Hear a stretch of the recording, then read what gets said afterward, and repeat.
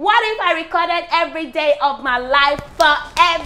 Can't you see I'm making a video? What's wrong with you? You're living fake life. This is not even your house. You want to record a day in your life. Shebi, you want to see madness that you will see today. Or to do with carry you do. Or to do with carry. Tao, is this how you are? Is this what you are made of? Is this your character? Oh, what's your mama looking if you go and suffocate in car? Mommy, I was using the bathroom. She saw that I was making a video and she came to put the light off. How many times have I told you that if you use that to put it off? She knew you would not put it off. That's why she could help you to put it off. You will plug phone all day and put it under your pillow and sleep. Even to put off electronics last time, you cannot put it off. You cook food. You will just cook food and waste it up and down and waste it. Cook food that is meant for 3 people. You will cook like 100 people. Mommy, don't speak when I'm speaking, please. Charlie. Don't speak when I'm speaking. Voila. The two of you. Nobody should open their mouth and talk.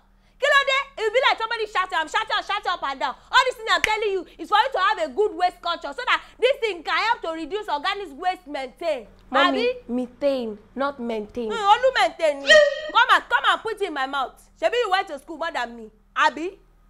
Ati maintain. Just be able to reduce the waste. Let us live long.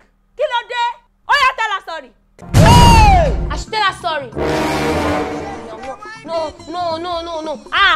We have been telling this small girl sorry. I said she tell her sorry. Wow. Say sorry or you'll be sorry for yourself. Sorry. That's the sign of a victory.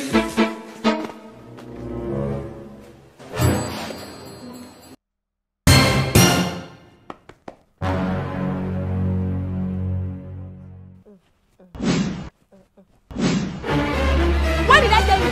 Just how many hours ago? What did I tell you that small thing that I told you cannot maintain and you are calling maintain? You are correcting me as if you went to school past me. You did not hear the one message I said to you that somebody governor overnight.